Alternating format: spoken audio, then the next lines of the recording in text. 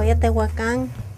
Luego algunas señoras dicen que cambie yo jitomate o calabacitas o cebollas o chiles. Y lo que la gente quiera, pues lo cambio. Como ahorita tengo mi maíz, pero fui a cambiar a donde se da. Por una olla o a veces por una cazuela o a veces por un comal.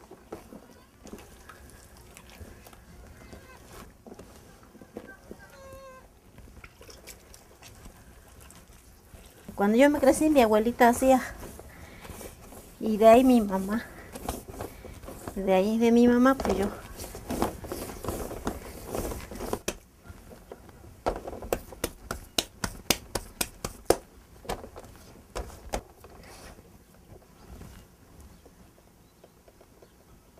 Pues ahí sí no sabemos desde cuándo empezó, ¿no? Aquí en este pueblo. Pero si se ve por ahí ruinas, ya de por sí hay losa de antes.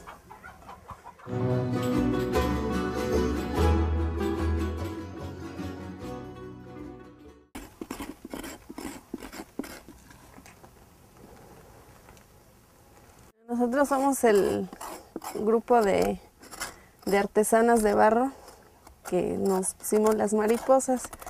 Nos organizamos porque en el 2000 la CDI nos hizo una invitación para organizarnos. Estoy terminando unas piezas para el concurso que se lleva a cabo aquí en Los Reyes Mexontla cada año en el mes de agosto. Es un concurso organizado por FONAR, donde toda la población concursa con piezas utilitarias, piezas de ornato. Esta es la tierra que nosotros le llamamos color rojo y con pues le echamos el agua y después de que ya le echamos el agua pues ya agarra el color y entonces ya le echamos acá la pieza. Entonces empezamos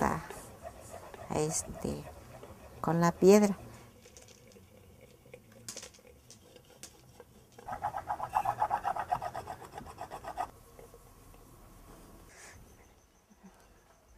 Siempre que quemamos tenemos que meter piezas como estas hasta abajo para que las de color no se manchen y también no pierdan tanto su brillo.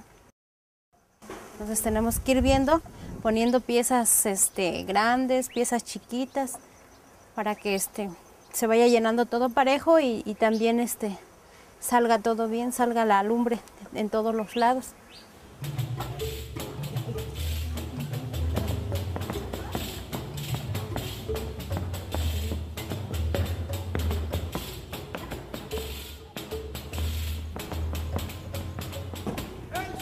Dicen que sueño, mentira no creo yo. El sueño dicen que sueño. El sueño tiene misterio, el sueño tiene dolor. Que por un sueño mi vida he perdido la razón. El sueño tiene misterio.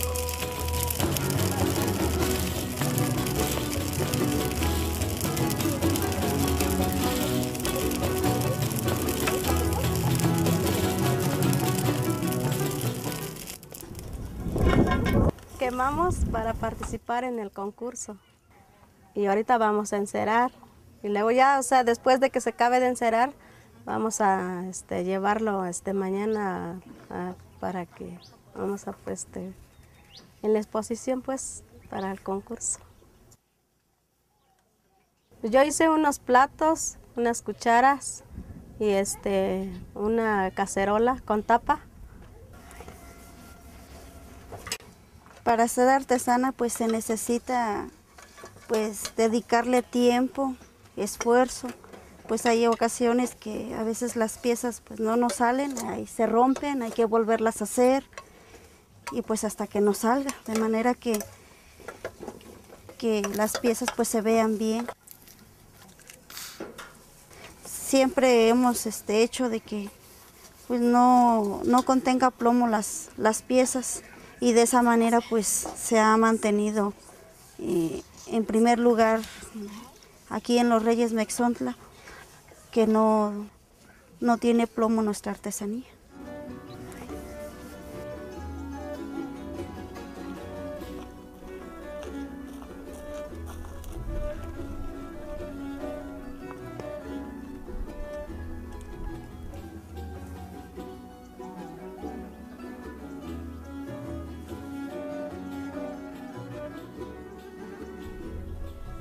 Cual más persona o cual más artesana se esmera por hacerlo de la mejor manera, por pulirlo mejor, por sacar piezas nuevas, diseños nuevos.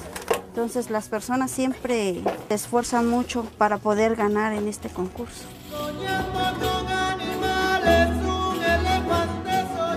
Pues ahorita estamos preparando la comida para darles de comer a los visitantes que lleguen, pues con el fin de que se está llevando a cabo ahorita un concurso. A continuación vamos a dar a conocer quién es el ganador del galardón. Es un reconocimiento que se le da a la mejor pieza de este concurso. El galardón es para Eli Hernández Luna con una vajilla de servicio para 6 personas.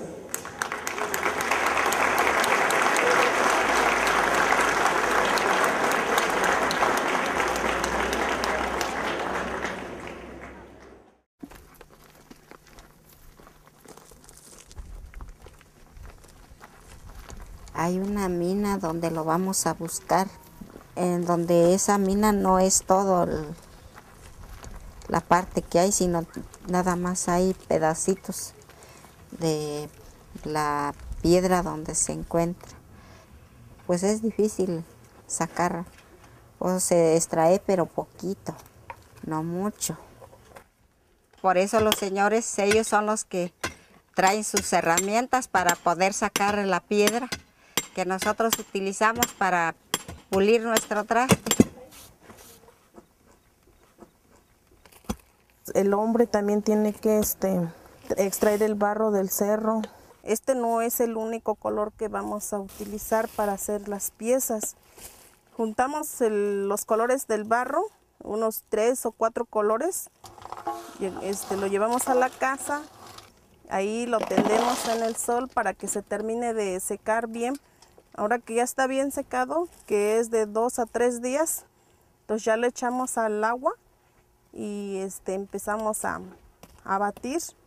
Dejamos el batido así ya un buen tiempo, como unos 20 días, hasta que el lodo que quede bien macizo.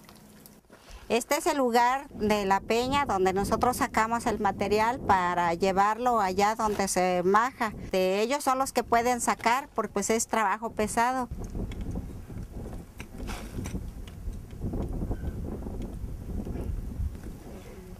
Ahí está el queso.